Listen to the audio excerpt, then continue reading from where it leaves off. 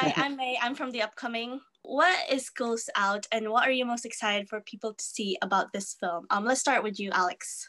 So Schools Out Forever as a film is a post-apocalyptic piece in which a naughty schoolboy in the form of Oscar here is basically expelled from the school, but then has to break his way back into it to survive a pandemic, effectively. So it's bizarrely prescient given our own sort of circumstances, and it's clearly a complete fantasy and fiction. So to find it being released at this particular moment, when it's actually much more probable and realistic than we might have otherwise thought, is slightly odd.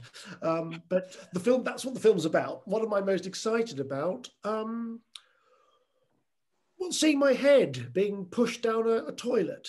So I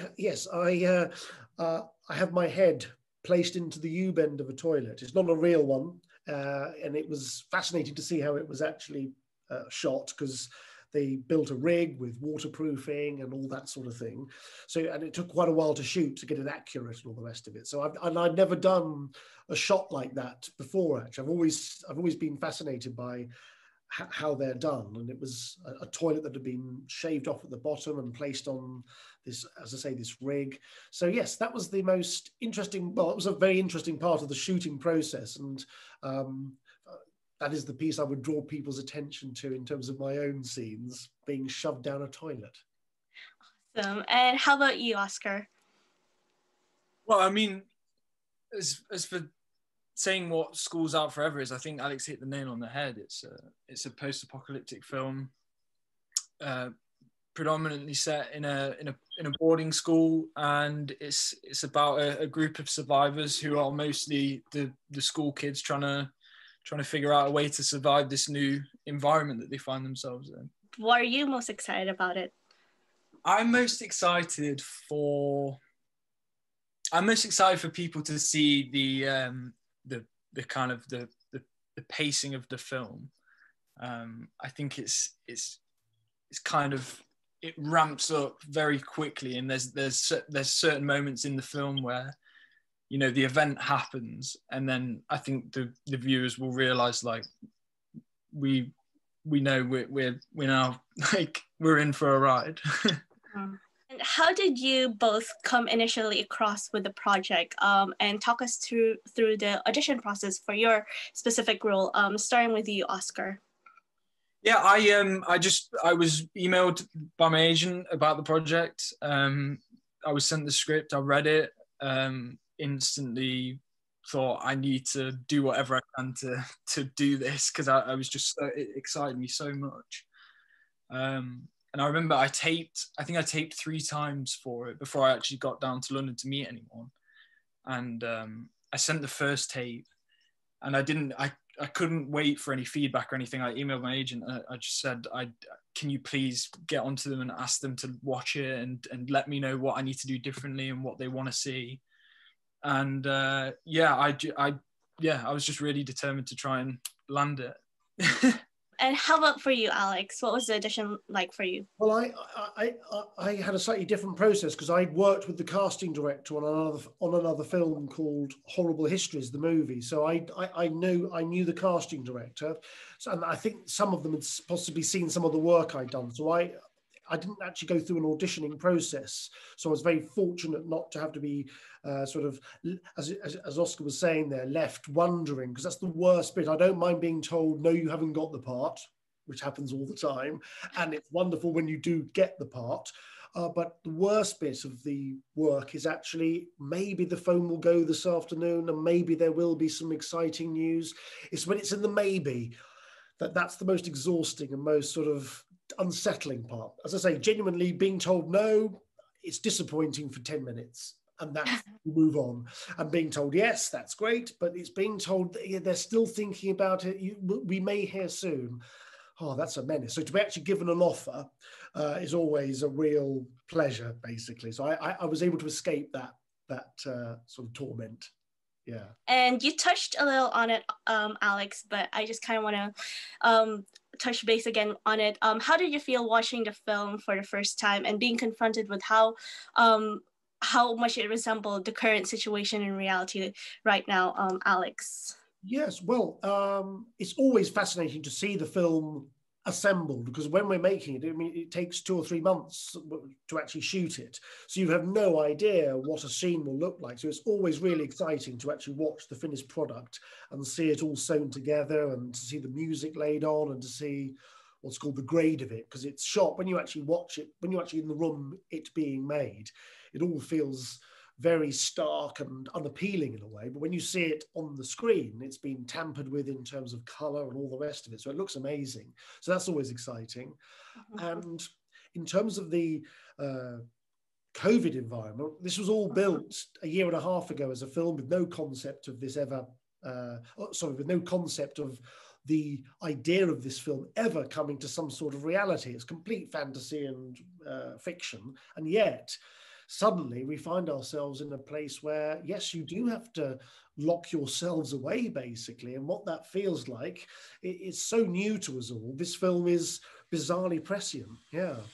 For you, Oscar, what did it feel like being confronted with both the film and the current situation?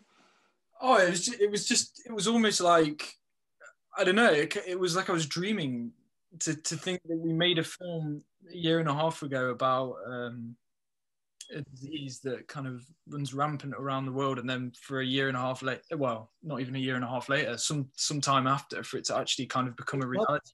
Yeah, 6 months later, we were suddenly, in that situation. Yeah. Sorry, Oscar. Yeah. I was just going to say, but what I think is great though about Schools Out is that, you know, although that there is that kind of similarity, I think because of the absurdity of it all, and because of how